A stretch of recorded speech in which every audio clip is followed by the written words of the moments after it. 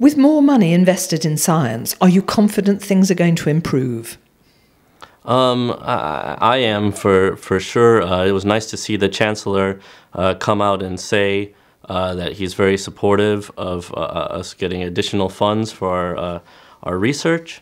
And I think that when someone in that position comes out and says that they're committed to it, it gets me excited about it. And I hope that it gets people in government to think about that too.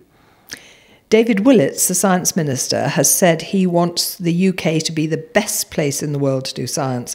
I think we're regarded now as second best to America, which is your home. What do you think about these two significant places? I mean, I think you should always strive to be the best.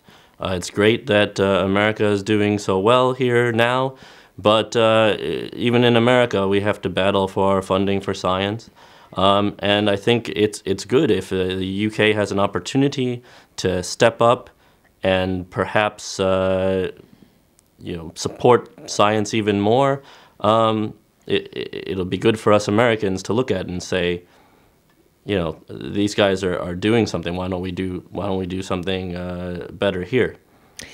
So that's America and Europe, but we hear that we are actually doing less when you compare the number of science graduates being produced compared to India and China together, that America and Europe are producing fewer science graduates. Isn't that something to worry about? It is in a way. I mean, I don't think it's bad to have a science graduate anywhere in the world. I think that's a good thing. If they happen to be in India or China, that's great.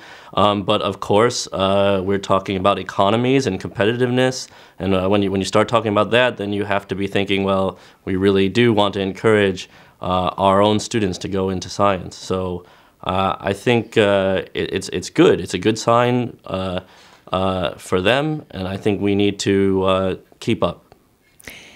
We've just had this survey done which is showing only 15% of pupils in the UK want to become scientists. This is 10 to 14-year-olds. That is very alarming. There seems to be a culture in other countries for science to be the career that people of that age group want. Not so in the UK. What can we do? Well, I mean, I don't find it so alarming. There's plenty of things that children can grow up to be, and a lot of them are very good. Some children want to be a firefighter, for example. That's wonderful. But it is nice that in other countries that they're very excited about being scientists, and I think the way you do that is by promoting the visibility of science and scientists, and to put scientists in front of children and just say, here I am. This is what I do, and you have the opportunity to do the same thing, and you can. Good. Well, I know you're doing that. Thank you very much. Thank you.